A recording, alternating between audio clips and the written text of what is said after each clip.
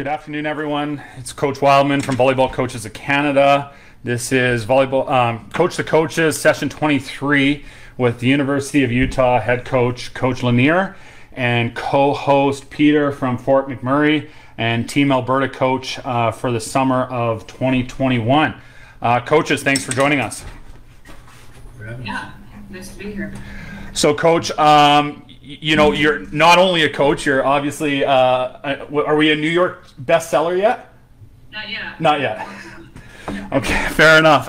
But no, I've been kind of going through the book and over this COVID year, and it's a really interesting book how you connect sport and life and sport and business. And there's so many things. I mean, I recommend it to any coaches that are that have a library of volleyball books. But there's so much more to it than just volleyball. So can you take us through kind of what got you on this sort of author train and tell us a little bit about the book? Yeah, so the book's called Stop Competing and Start Winning, The Business of Coaching. I always tell people, I don't get asked from young coaches how to teach blocking or how to teach passing. I always get asked, how do you deal with your staff? How do you deal with this situation? How do you handle the organization of your program? How do you delegate? How do you figure out who's doing what? And all these kind of things. And so that was always, I was always glad to help younger coaches, because I actually did have quite a few systems in place. I've been here for a long time. But when we went to the Pac-12 11 years ago, we added a lot of staff, and I hit the road recruiting a ton. And and we were doing okay. You know, we finished 9th and 7th, and but about year 4 or 5, I asked a friend of the program, world-renowned business strategy consultant named Leo Hoff, who is my co-author, and so he was a friend of the program, and to just take a look at my program, the inside of it, and talk to me about what can we do better to try to figure out how to win. You know, we're in the Pac, and I didn't want to just go to the Pac-12 and just compete and be in the lower half. I wanted to get in the upper half, and as it turned out, we've finished 3rd the last 2 years in the Pac-12. So he really just kind of took it to another level of how to organize my organization called Utah Volleyball. Mm-hmm. And when you start adding up all the people that we work with, whether you have, let's say, 12, 15 players, you've got your assistant coaches, I have a director of ops, I have a strength coach, I have a trainer, I have a nutritionist, I have sports scientists, I have a SID, and it goes on and on. And so he really started just showing me a bunch of kind of business tools, ideas, concepts. We started talking about this idea of delegation, and he actually said, when I asked him, he said, Beth, you got to learn the #1 rule of successful business people. And I said, oh, yeah, what's that? And he said, anything that can be delegated must be delegated. And I said, yeah, okay. And he goes, no, don't think you get it yet. And so that started us on a journey. Went up to lunch, and after that I went back to him and I said, keep talking to me. And so we had started doing some presentations at the AVCA convention, and at the start of COVID, his consultant's business wasn't flowing as much as it does. So he said, hey, you want to write a book? And I said, no, I don't think so. And he said, come on, give me 3 weeks. And we never looked back. It was a great experience. So, you guys have been such a successful team, and now that you have, I know you have a graph in your book regarding all the different positions that you have to deal with, and the pyramid and whatnot. Was it most coaches are control freaks? I mean, stereotypically, right? Like, so you kind of want it your way or it's the highway. And not you specifically, but coaches in general. Like, how did you manage to go through a process where it was okay to let go and it was okay to trust others? Yeah, delegation, it's a double-edged sword. It's absolutely critical to success, and it's really hard to do. It's really hard to give up, what you've done. And, I I started this program 31 years ago. I did everything, right? Right. And it is hard to let go. But there's so much more than just letting go of control. You know, it's giving responsibility to people that can carry out your expectations of the job or task or project. You know, you help them, you guide them, you mentor them, you give them, you know, guidelines, and then you create a communication system, you know, to report back, to check in. And so it truly isn't just giving up control, because I can't give up control of my program or anything, because ultimately I'm responsible for it. But, you know, tasks and projects that maybe I don't have to be involved in, or probably task projects I'm usually involved in, maybe they're going to do it at 85% as well as I might do it. Well, then I can just go in and handle the 15% and not 100%. And then there's this idea, you know, this concept of repeatability, which we know is so important in the sport of volleyball. It's the same thing. You know, if I don't delegate because I think I can do it better and faster, which I can, I'm never teaching someone, and once they figure it out, they can do it 20, 30, 40 times, and I don't have to worry about it again. So I agree. I think that's the number one thing I hear from coaches is, man, it's hard to give up control. And I get it. It's hard, you know, even on the volleyball court, like, you know, how I wanted to, you know, if I could work with every position all the time, you know, it'd be awesome, but I don't have time. So, I mean, obviously you know, going to the university level, NCAA Div 1, if someone, you know, if things go wrong, it's your head on the line, you know, 99% of the time, right? And so have you ever had to not overstep, but step in based on you gave delegation, but it didn't quite go the way you were hoping, and things are a little bit spiraling out of control, and you got to jump in? And how do you deal with your staff on that sort of thing? Because I think a lot of coaches just don't know how to deal with staff in general. So yeah, that's why they need to read my book. That's right. That's right. Yeah, there's a lot of tools that are available to create systems and get systems in place to handle that. And absolutely, I have to step in and sometimes have some hard conversations. Sometimes just give maybe my assistant more information on what, you know, they might need more information and more direction on what, you know, my vision of something is. So the goal is to not let it spiral too far. If things spiral too far, we're in trouble. But absolutely, there's constant navigation and, you know, readjusting and figuring out, you know, just, yeah, keeping the wheels moving all in the same direction. Man, you know, I talked about this a lot. I talk about this in my book, and it's so profound to me. You know, the great late Carl McGowan was the men's volleyball coach at BYU and national, you know, coached in many Olympics for USA, and of course, you know his family really well from Utah. You know, he had a neighbor that was a rocket scientist, literally, and he watched Carl and all he did, and he said to him, he said, I think your job is more difficult than mine.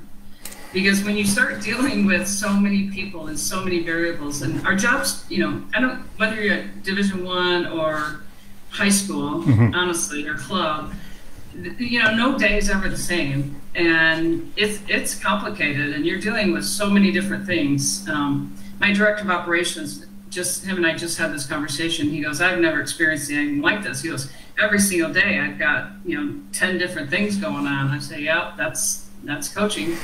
So yeah, so it's just a matter of getting systems in place and communicating and keeping things going. I got a question here from a gentleman named Jared Mathis. He's a high-level referee in the Alberta system. What constraints / objectives do your AD / school put on you and your program, and how does that affect your approach to running your program? Yeah, good question. You know, I'm not different than anybody else. I'm pretty sure every athletic director's #1 objective is to win, and, you know, win at the highest level possible. And so, yeah, there's a lot that goes into that, right? Like, you know, what are the resources being provided? If they're not being provided, how do I get creative with figuring out what I got to do to meet those objectives. So I don't want to say it's just winning, but it certainly drives everything. I mean, they want our team to be, good citizens. They want us to do well academically. They want us to be involved in the community. We have so many things that are available to our student athletes to get involved with, probably more now than ever with, social, programs and different things. And so, yeah, I think there's an expectation that we're involved in the community. We do well academically. We represent ourselves. We represent our program and the university and the athletic department well, and then we win. And so, my old athletic director used to always tell all the coaches, he says, I can't put more pressure on you guys than you put on yourselves. And I think that's true as coaches. I think, we are driven to win and to, teach lifelong lessons to young people and create a good environment for those people, for these kids. And so I think, whether it's given to us from an athletic director or it's just inherently, how we see things as coaches, we do have objectives and goals. And for me personally, I have three things that kind of define my program, and that took me a long time to figure out, and I base all my decisions and goals on these three things. And one is to win at the highest level possible, whatever that is, at your level, at my level, what year, what my talent level is, the combo of my team, to teach lifelong. Number two is just to teach lifelong lessons and to teach my players to become lifelong learners. Mm-hmm. And so we talk a lot about that. And then the third thing is to have a team that loves, trusts, and respects each other. And that one's the toughest part probably. And we spend a lot of time working on that kind of stuff because, we have goals to have a good experience and win and, learn, and it takes a lot of work. Fair.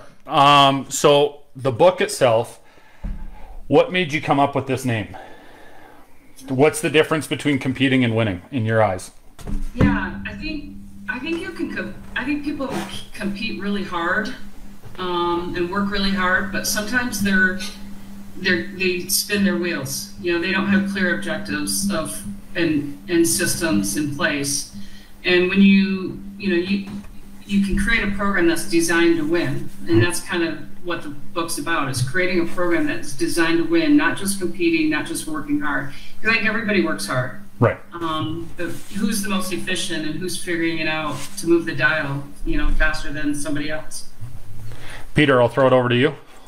Yeah, thank you. So, Coach, you've been very successful over your 30-plus years. How have you seen the game and the players evolve during that time? And do you see it further evolving? Mm-hmm. Yeah, those are two kind of different things, right? The game. There's a lot of involvement, I think, on how we're teaching the game. I think back in the day, we taught our skills and they came to practice and, talked a little bit about some life lessons things, and that was it. It's so much more comprehensive now. And I would include, the addition of sports science to how we teach now is becoming so much more critical, and how we not only teach, but how we monitor our athletes and how we train them, both in the gym and, strength and conditioning. And, our players don't go very long without hearing from our nutritionists, and, they get, we do hydration testing with them, make sure that they're hydrated. So I think the game is, not necessarily the game of volleyball, but I think the whole structure of it at our level, for sure, is driven by so much more than just teaching volleyball. And the players, I've always said I don't want to be that old coach that, walks around with a cane and says, these damn players today. But so I think it's really, that's my go-to joke there. I think it's really important to understand the players that you're coaching today. And, I have been doing this a long time, but I do think that I've been able to to change with them and not get stuck in my ways. And if you do, you're going to be an unhappy coach, and you're not going to be around very long, because they demand that you understand them these days. And that's a good thing. And it's challenging because, you know, they're changing at warp speed, it feels like to me now when I'm older. But yeah, I think changing with them and understanding them, I think, is really a key. And they've changed a lot. You know, they want to know a lot more about why. They want to understand it. They want to be part of the process more. They don't want to just be told what.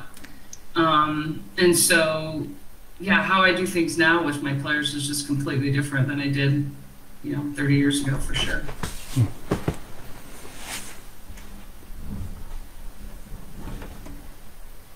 Did I answer your question? I think you're muted, Peter. I actually muted myself. There we go. Yeah. Yeah. So thank you. Yeah, that's great. What about you hear a lot talk in the volleyball world about making changes to the rules of the game, and it has changed over time. But now you hear stuff about potentially not allowing back row attackers to come flying over the back row line.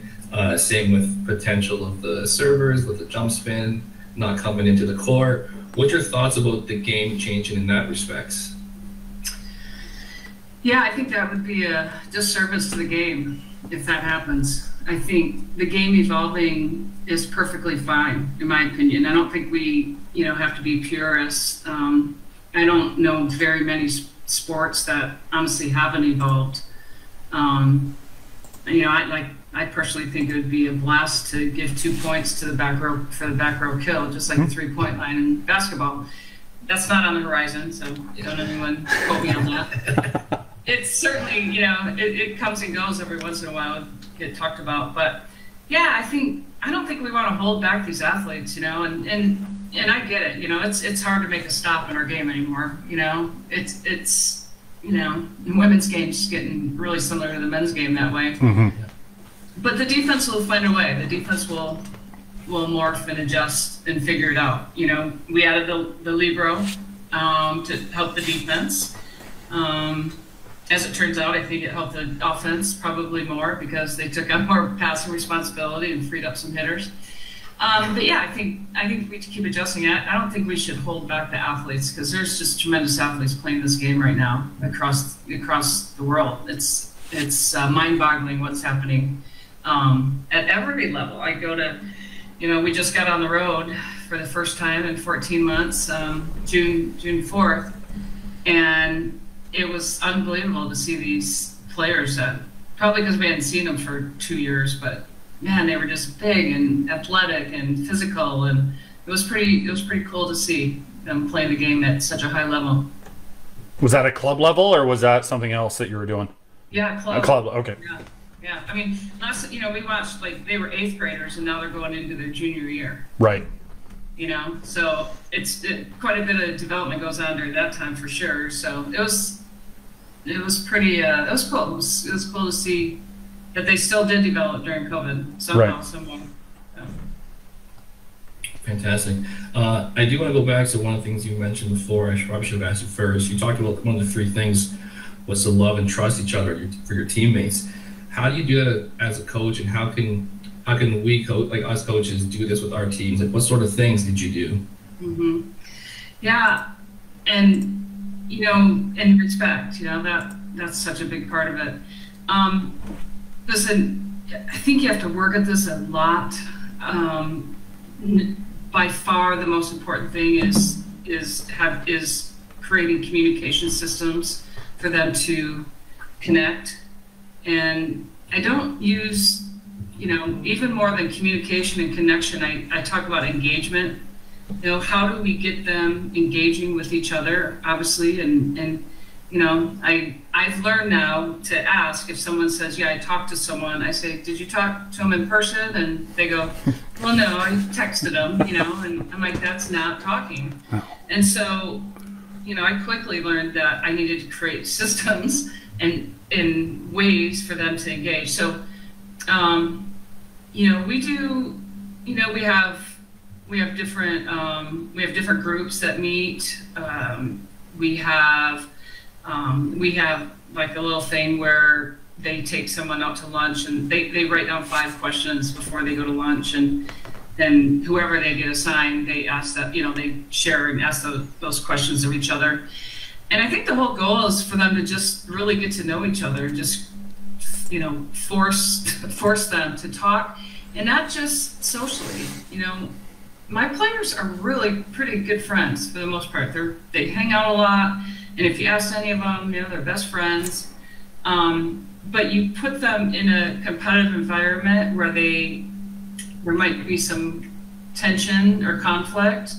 Mm-hmm. Boy, they are not willing to talk. And what we talk to them about is you have to be willing to test that relationship to make it stronger. If you won't talk to somebody that you consider a best friend about something that makes you uncomfortable, that relationship is never going to get stronger. And so encouraging them to have some, sometimes hard conversations or real conversations, and get past, the surface and really get to know each other through whatever activities, you come up with, I think is really key. And it's a constant thing that you have to attend to, in my opinion. Right. Yeah, I totally agree with that. And we can go down a deep, dark rabbit hole on this one. But based on, again, we were with the University of Montana coaches last weekend, and we dabbed into this. It's like, with society and how it's changing, and how maybe parents are maybe a little bit more helicopter parents than they were 10, 20 years ago. How do we train kids at a club level to have hard conversations? Because by the time they get to your level, they better know it to an extent, and not be, completely deer in headlights when it comes to that, right? Yeah, I think it's tough. I think it's tough at the club level, because you can't not have parents in the process, right? I don't think you can. I haven't coached it in a long time, but I don't think you can not have them involved. Agreed. And so I think probably I would have them part of the conversation as much as possible, and to the point of them understanding that they need to step aside, right? Right.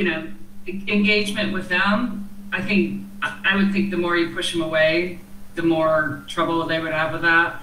So probably some engagement, so then you develop your relationship and trust with them, and maybe then they trust you more to take control of that situation, take control of the team, and maybe step away a little bit more. But I'm not perfect one to ask about that. And at the college level, I talk to parents. I have a open door, open phone line, but I don't ever talk to them and not the player. Mm-hmm. And to be honest, very seldom do they call me. And if they do, I say, yep, I'll talk to your daughter about that. Mm-hmm. And then I'm talking directly with the daughter on all of those kind of things, because and then they'll relay back, and usually the parent's happy, and sometimes they just want me to know something.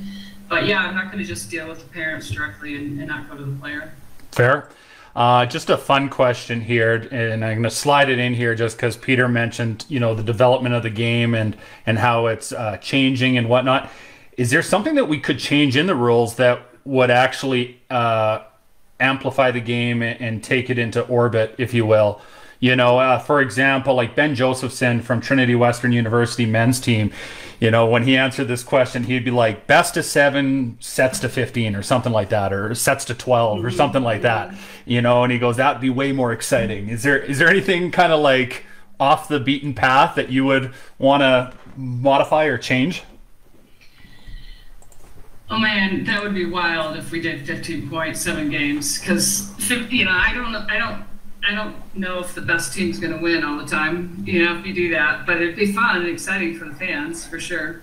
I really was kind of serious about the back row attack getting 2 points, because there you go. Okay. Think about the strategy that would come from that.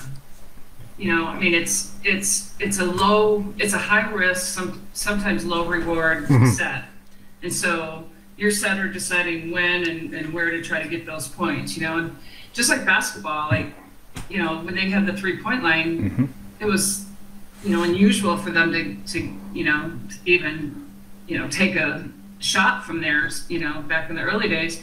And now that's all they do. That's true. Yeah. It would be interesting if all of a sudden we were just swinging from the back row, and maybe that's maybe that solves our problem of, not enough rallies, right? Because you're now encouraging, the back row attack more.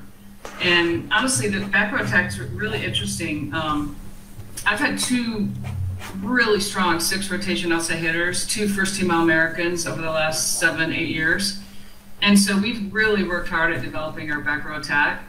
And it's taken a lot of work to have it effective enough, even at our level, to justify setting it.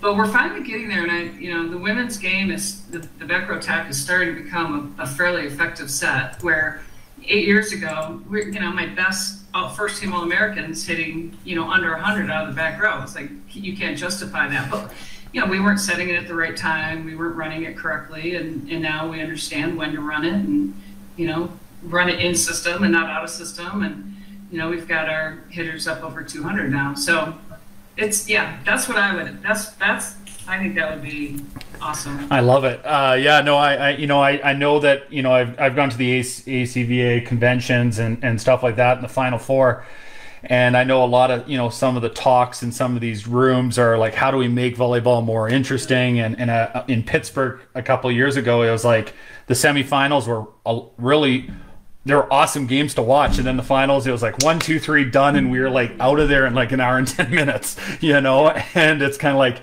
how do we get more people engaged? How we get the TV rights? I mean, there's a whole bag of worms that come with this, right? So, but there was so much talk about that. When rally scoring came into effect, we were talking about timing volleyball, like sets. I don't remember what the amount of time was, but that was being proposed.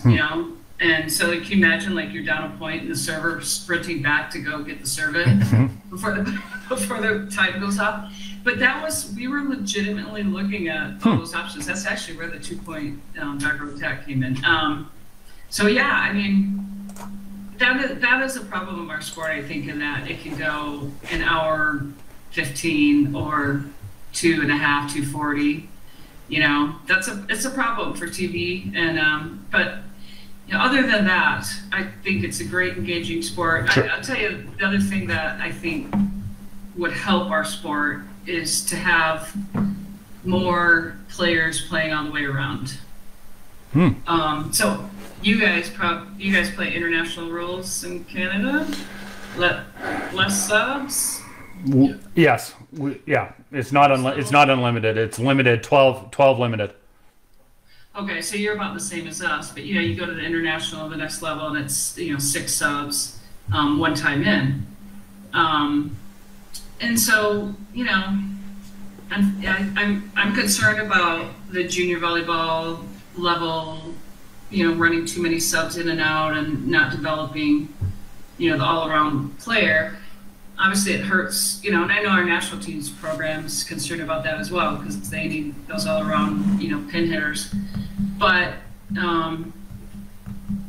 it's also, I think, for the game and for watching the game, Kathy DeBoer, the director of the ABCA, we talk about this a lot, like, how do you develop stars when they're coming in and off the court, going on and off the court all the time? So middles go off, and kind of fans don't understand that, right? Like, they're like, where's their best player? And they could maybe get past that for the middle blockers, but when pins go off, I think that causes a lot of confusion. But if you really want to kind of develop stars, and I think develop game, and I think play a better game, we need to, I think it's important to see more, 6 rotation players, and that's what we do a lot in our program. We let them play. That's why we have such a strong back row attack. So. Yeah, and I found when I came down to a U.S. tournament, and you got to do down reffing as the coach, and God, some of these teams, it's like a hockey bench. It's just like players going in, players going out. I can't even keep it bloody straight. It happens so quickly, and it's a double-edged sword because I think for us at limited at U14, U13, U15, it's like, if a kid misses a serve, gets subbed in, misses a serve, and then gets subbed out, they're done for the game. And you got to give them that opportunity to like try it again. You know what I mean? But as there's arguments on both sides of the fence on that one, right? So, Just a question. Yeah. Well, I mean, at the club level, right? Like, and a question here from Penny Brennan. She's a U18 coach here in Alberta. You mentioned winning at the highest level as one of your three topics. What are some key things you look for in an athlete to achieve this? Yeah, that's a tough question. You know, figuring out recruiting is. I'm not sure any of us have totally done it, but you know, for me, I mean, we need a baseline athlete. You know, we need a certain level of player that can play high enough above the net. You know, they've got a certain level of athleticism or a certain level of skill. We kind of look at it as like a little bit of a scale, right? Like if they're incredibly athletic and touching, you know, 10-5, their skill level probably doesn't have to be quite as high. You know, if they're you know, 9'11", 10 foot, 10'1", you know, as a pin, even at our level, then their skill level needs to be probably higher. They need to, you know, be one of those passing, you know, pin hitters, and maybe you can take a, you know, just a stronger athlete and give them a smaller role. So that's probably number one. But you know, we do a lot of work with the DISC assessment, kind of behavioral profile studies. I don't know if your listeners are familiar with that, but basically you give people a test, and we can't give recruits tests, but we kind of understand like maybe what their behavior profile looks like. And so we actually want a lot of different kind of styles on our teams. Like D is a direct and dominant, and S is supportive, and I is an influencer, and C is a conscientious kind of rule follower type. And some are fast paced, some are, you know, kind of slower paced. And so we actually look at, you know, what is their behavior, how are they, you know, what are they doing on the court that's affecting others around them. We're always looking what we're doing off the court. You know, when we're at club tournaments, honestly, a lot of coaches, until maybe you're getting closer to deciding between people, we don't know if people are winning and losing. We're looking at skill set, and then we're looking at the individual, and we're looking at what is their interaction with their teammates, what's their interaction with their coaches, and then off the court, what's their interaction with their parents, what's their interaction with their teammates and their coaches. And so, you know, we're looking for people that can make people better around them. You know, it's not just the best athlete. We got to put together the best team, and I think there's a lot that goes into that. Peter, I'll throw it over to you because I know you have a recruiting question. Yeah, she kind of answered part of it about what you do for recruits. So I'm going to kind of continue from that. Like, what message would you have for like a young athlete who's still at that like 14, 15 level, hoping to play at the next level? What advice do you have for those young athletes trying to make it to your level? Yeah. You know, with the new recruiting rules, like we're not, I mean, we're evaluating them, but we're not talking to them until, you know, June 1st, June 15th, before their junior year. Mm-hmm. So it really is going to slow the recruiting process down in a really positive way, I think. Although we're evaluating them before that, of course. But hold on. Krista. So the sorry, I lost my train of thought. What was I saying? Sorry. Recruiting. Yeah, no problem. Just the like what advice? Where was I on it though? Just remind me, because I had a good. You're just saying how you can't reach out to the athletes yet until a certain age now with the new rules. Oh yeah, no, I think this is really important for 14, 15-year-olds. Honestly, my advice is to love the game and be present. We can talk about what they need to do to start getting us to start watching them. But honestly, if they invest in their game right now, that's going to be the number one thing that's going to help them in the recruiting process down the way. So, you know, getting the extra reps in, playing as much as possible, you know, working, you know, with, you know, maybe a trainer, you know, whatever it is, to physically keep improving and just play the game as much as possible. And then when they get to, you know, they get to they're going to be seeing if they're good enough. And so, but yeah, they can write to coaches, and we're getting an enormous amount of emails right now, so it's getting a little bit challenging. So they got to find a way to really catch our attention. But honestly, being just the best player that they can be is the best thing that's going to help them, get recruited at the end of the day. Right. Now, for like a rural club or smaller clubs, do players that play for those clubs, is there really any difference? Is it still a matter of just being the best and hoping to impress the coaches? Mm-hmm. So if they play for a smaller club, is that right? Yeah. Well, I mean, I've certainly recruited out of smaller clubs. If they're a good enough athlete and their skill levels, they're going to find them. Yeah. The problem is it does matter at the end of the day at some level that they play against really good competition. Absolutely. Yeah. And the more that they're going to play at that level, the more they're going to be prepared for our level. But listen, I love taking maybe a rawer athlete and developing them, or maybe someone with a little less experience that's a really great athlete. And so I've actually recruited a number of kids out of smaller clubs over time. Yeah. So how do you deal with this on a U.S. basis? Your influx of athletes is enormous compared to what we bring to the table in Canada. And you talk about in your book about delegation and stuff like that. So do you have a specific person within your staff that just deals with recruitment and then gives you the short list, if you will, of the 400 emails that you get a day, regarding that? Or how does it work? Yeah, recruiting is such a beast. So, in my book, I talk about tasks and projects, and like tasks are things I'm going to delegate, and they just need to do them, let me know they're done, and I don't want to hear anything about it. Recruiting is a massive project. It's the biggest project we have, and what that means is that there's got to be a lot of interaction, and there's a lot of tentacles that go into, trying to whittle it down to, ultimately who we offer and who we get.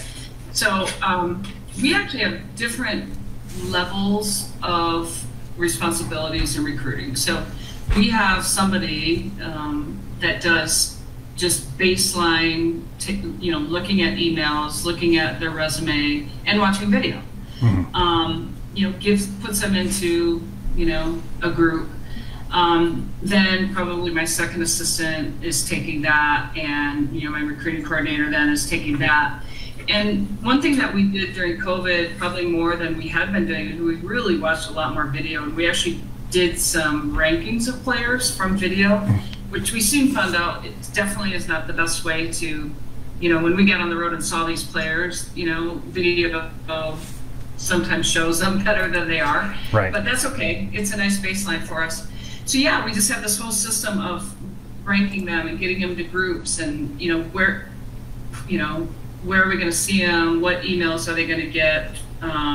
Ultimately, how many players are we going to call when we can call them? Which coach on our staff is calling who each week? We have a recruiting meeting every single week, and it's usually an hour to 2 hours. And what is each staff member's responsibility? And it's all just to try to move the dial and whittle it from this big group down. And yeah, it's just this massive thing. And you talk about systems, like we have really good systems, because we would get bogged down so easily if we didn't with recruiting. So like one of the coaches here in Canada, Ryan Hofer from Trinity Western on the women's side, he'll have a player come in to and meet the team, have a day on campus, that sort of thing. And I know there's NCAA rules that, there's probably a binder this big, of rules that you got to deal with on that side of things. Yep.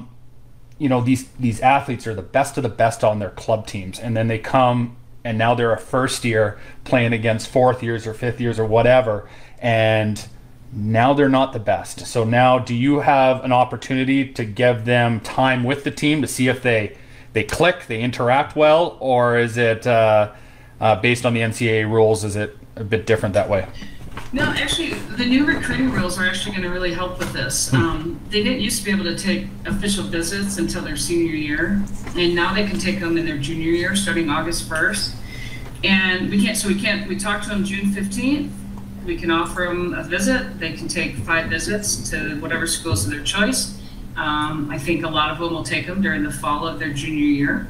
It offers, and I think this process is going to be condensed a little bit more. Back in the day, we were offering 9th and 10th graders, and then sometimes it was drawn out for 2 years. So what's nice about it now is we can bring players on, and by the time they actually come on a visit with a player or on campus, we want them spending all the time with the players. Mm-hmm. We're not doing too much sales job by that point. We want them, if they've got the information. Nowadays they can get so much on, off the web and social media. So we're not doing a ton of that. Maybe a little bit more about the inner workings of our program. But mostly we just want them to spend time with the players and the coaches and see if it's the right fit, if it feels right. And yeah, it's an interesting process. And sometimes you really know it's a good fit, and sometimes from those visits you go, maybe it wasn't a great fit. So they're important. It's important for players, recruits to come spend time on campus with the coaches and the players. Peter, we'll dive into the game now. Go ahead. I had a question from one of my athletes actually. Basically, how often would you see like an NAIA athletes make that jump to Div 1? Because we have a lot of our athletes who, maybe aren't Div 1 ready, want to start at a lower level. How often do you see those athletes make a jump? Good question. Yeah, really great question. Honestly, I don't know. I don't see NAIA. I'm not saying that they can't. I just don't see that very often. You definitely see junior college, right? A 2-year college to a 4-year college. Okay. But I don't see why they can't. And I think that developmentally is not a bad thing, right? What's happening sometimes kind of with the transfer portal now, especially like, people are getting developed and then they become more interesting to, maybe a better program or they want a better program. And yeah, it's a convoluted situation, but if they can, I don't see why they can if they're ready to go and they're good enough. But, yeah. Fantastic. Dave, I'm going to kind of keep going here. Yeah, go. Yeah. The championship tournament, super exciting. Also very stressful, do or die games. How do you prep your players and your coaching staff for such a big game? Was a couple of years ago you pushed Stanford to 5 sets, like the only team to do that in the entire tournament. Like, how do you prep your players for that, do or die game, against these other massive clubs like yourself or programs? Yeah. It's funny. I just got asked this by a recruit, and what's funny about that year, the week leading into the Stanford match, we had been at BYU for the first and second round, and we won.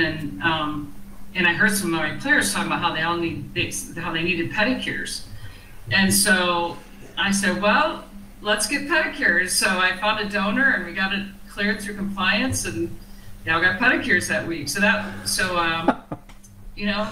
kind of a silly little thing, but honestly, it was a pretty cool thing that we were able to do, and the players were ecstatic and loved it. But more importantly, I really believe that it's the culmination of the season to be prepped for one of those matches. In 2019, we had done as good a job of any year that I've ever coached with spending time with the team and with the leaders and really developing our goals, system, what it was going to look like, what was important, how we were going to try to, in 2019, the only thing we talked about was we wanted to do something that the program's never done before. That was our goal. And us, that meant, getting to the Elite Eight. We've been really close a few times.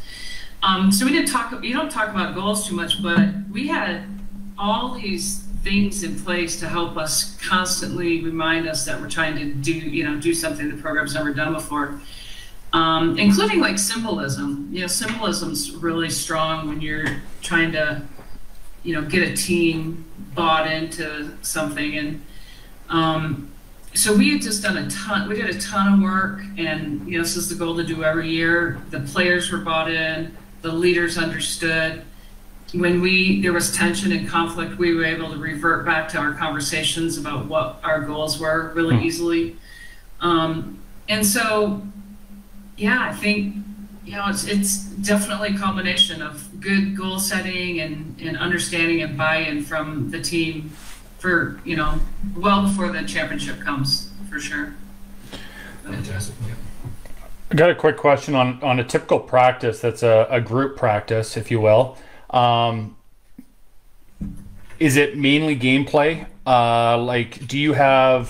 Does it depend on the type of season and your microcycle and all that sort of stuff where you're at? But, is it like, if you had to put a percentage on it, a stereotypical group practice, how many drills would you do in a normal practice, and how much of it would be actually game oriented? Yeah. Every day, I would say, for most of the time, for sure during the season, we play anywhere from 30 to 60 minutes of full sixes drills, of a 2.5 hour practice. We definitely spend, we spend 20 to 30 minutes every single day on serving and passing and setting.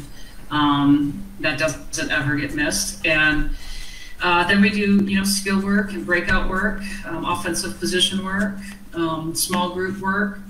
And then based on the theme of that individual work and small group work, that's going to go into the sixes drills. We're going to score based on whatever the goals of the practice work was. And so, yeah, I think early on we play a lot more sixes. We play a good hour earlier in the season. Once we're playing a lot of matches, that starts dropping down to about 30 minutes, just because, when players get tired, towards the middle, end of the season, players start getting tired. Part of their tiredness is their mental fatigue. A lot of it is their mental fatigue, even more than their physical fatigue.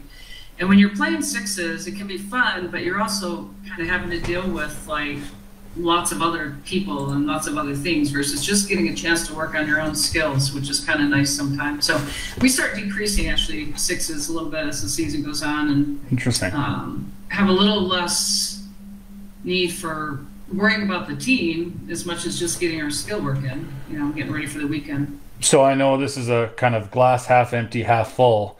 There's studies that say that these athletes are going to be in their optimal training mode, if you will, at the start of practice. So doing stuff that is gameplay at the start is beneficial. But then there's other people who go do small group stuff first and then see if it gets implemented into a game-like situation at the end of practice. What are your beliefs?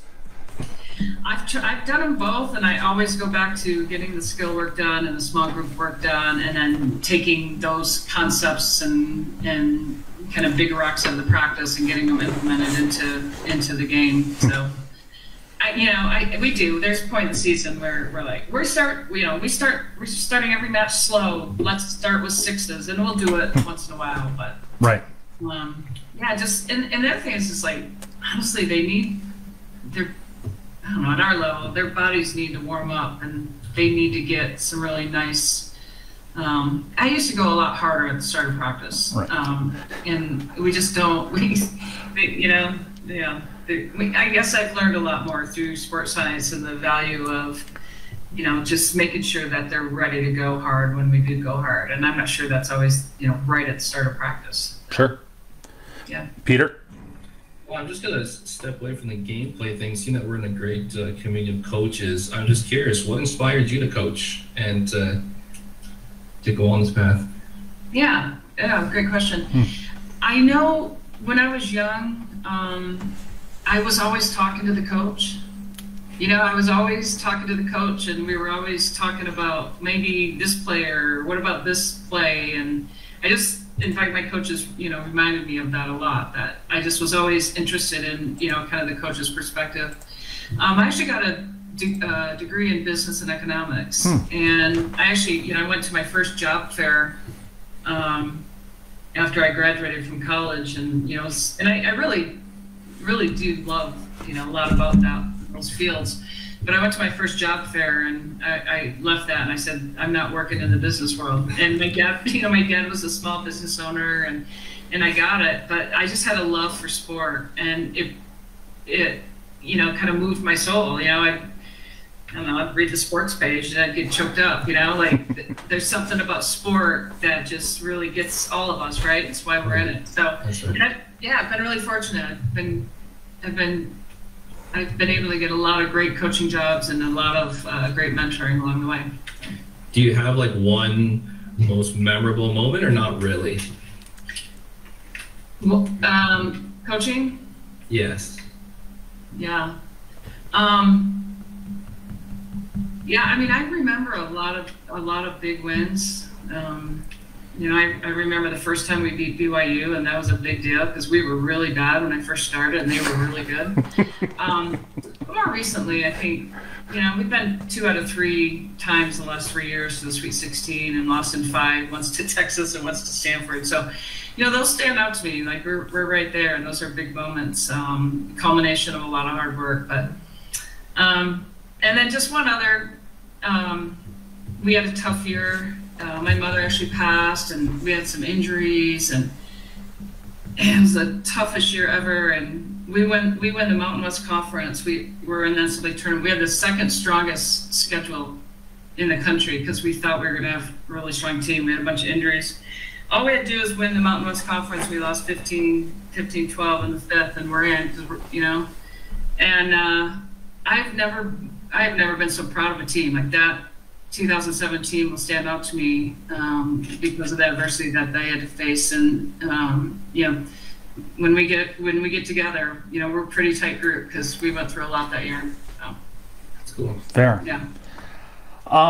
You know, on a coaching style from yourself, like, do you have any cue words or keywords that you use with your athletes that are basically just trigger mechanisms? You know, you can say one word, they know what the hell you're saying, and they know what it means, and they go with it. You know, that, you know, kind of earworms, if you will, in regards to how you coach.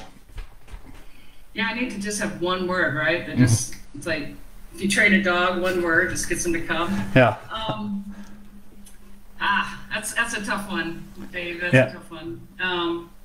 You know, we talk about youth strong. We actually use youth strong. We're the only team on campus that uses that. We have it everywhere, and we define what that means all the time to like kind of each team. Like, you know, it's not just physically strong. Like, what does it mean to be youth strong? And so we talk about that a lot. And it's kind of a theme for our team always to come back to center on, you know, what it really means and what we're doing here. So that's maybe one I can come up with. Yeah. In an in-game situation, you know, some coaches believe, you just need a big left side and they just get it done and life goes on and you're great. How do you work with middles to make them the focal point of the game, to take the place of that big left side? Yeah, that's one thing I'm sad about in our game a little bit, is that I think we're going away from the middle attacker too much. Right. You know, we've had actually a number of All-American middle blockers because we set them, and I think they're really valuable, and we pretty relentlessly are on our setters about running the middle more than what I'm seeing a lot of people, you know, kind of the style of the game is, you know, I understand. I mean, you have to have strong pins or you're not going to win. Sure. You have to, you know, you're out of system way more than you're in system.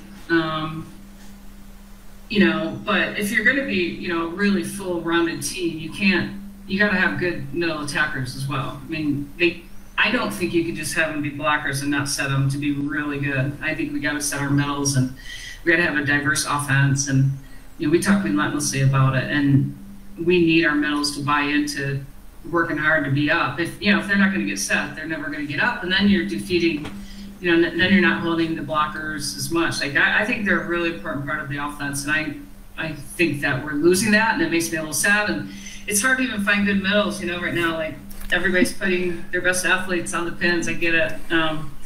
But it's an important position. I don't think we can go away from it. And if, you know, you talk about the game changing, I don't know, offenses are getting really fast. Is the middle blocker going to maybe become a smaller, faster blocker because people aren't setting the middles as much and we just need to get to the pins? I think there's something there that's on the horizon that might change in our game. Don't know what it is exactly yet, but yeah, that's a big change in our game that's happening. Yeah, and I get parents that'll come up and their kids, whatever, 6 feet tall, and they're like, well, they're too small to be a middle at on the NCAA level, so they're going to go left side now. They need to play left side. So I know there's a lot of club trends that are moving middles from middle to left side. Regarding setting, what are your sort of 3 key points that you focus on with setters, based on hand movement, eye movement, and just decision making on setting? Yeah. I mean, I think their hands need to be good and efficient but I really think their footwork is something that we focus on probably as much as their hands, if not more. Just being able to get to the ball efficiently and then having a skill set that allows you to get to the set, a footwork skill set. I want our players to get, I want our setters to get to the ball, and especially on the net, I want them jumping off of 2 feet and, getting there early and giving the middle a place to, get to and set away. But when those balls are off the net, what's their footwork patterns that they're using? And, we train a lot of, off of 1 foot. But at the end of the day, it's about finishing and squaring and being as neutral as possible. I mean, we don't really talk about deception as much as just neutral body position. And, if let's say you're just in system and you're taking the ball the same place every single time, that's the deception you need. We don't have to get fancy. We don't have to take it here and throw it back and do all these other things. We just have to be really neutral and really efficient and have repeatability. And then the same thing when you're off the net, you got to, same thing. If you're going to spin, you got to take it the same way. You're going to set left front, or you're going to set right front. You got to take the ball really consistently. So those are kind of the things that I focus on the most. We certainly work with our setters on understanding what the block is doing. It's secondary to just putting up a really good hittable set. It doesn't have to be we tell our setters it doesn't have to be a perfect set. We tell our hitters it doesn't have to be a perfect set. Just a really nice hittable set is what we're looking for. And then, a higher level skill is understanding, what the block is doing, whether it's during the play or post play. I think there's a lot of information post rally that the setters can garner if they're engaged in, willing and engaged in understanding what's happening with the block. A lot of information post rally. So those are kind of the key things. And then of course we do a lot of scouting, so we know what blocking tendencies are even before we go into a match. But yeah, I think just putting up a hittable set, working on good footwork, for sure handwork, and just having a good neutral body position to hold blocks as much as possible. Yeah, you speak a lot about blocking. Now I know in the men's game you see a lot more triple blocking than you would in the women's game. What are your beliefs on double and triple, and is it more effective to have a double because that third player can be way more beneficial doing something else during the moment? Yeah, I had a period of time where I was working on max blocking. We called it three person.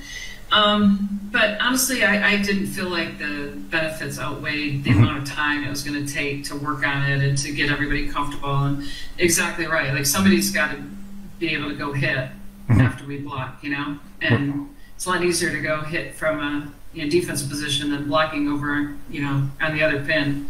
So yeah, we haven't done a lot of 3-person. You see it once in a while, but not very much. No. And Div 1 is as you guys call it, Div 1. Div 1. NCAA Div 1. Yeah. Well, it has been an amazing time being able to pick your mind on stuff. So where do people find your book? It's on Amazon. They can, I'd say type in my name, but most people can't spell it. So stop competing and start winning, the business of coaching. It's paperback, it's hard copy, it's on Kindle, and it's Audible. So we've got it in four ways that people can get it. And yeah, just order it off Amazon. It's there. Awesome. Well, I appreciate your time. Thanks for taking the hour with us. I wish you the best of luck in your off-season / recruiting season based on the rules and stuff like that. But no, I wish you guys, your team, the best of luck next season. Hopefully it's a completely normal season at that point. Fingers crossed. And yeah, we'll have this up on YouTube. I'll send you the link. Peter, any final thoughts? You're muted. Man, rookie mistake. Yeah. Okay. I'll just say it's a pleasure meeting you and speaking with you. Thanks so much. And thank you, Dave, for having me co-host as well. Right on. Yeah, no, this was great. I can't believe an hour went by already. It flew by. I know. That's fun. That's good. Sounds good. Great questions. So. Awesome. Thanks, Coach, for being with us. Thank you. Okay. Bye-bye.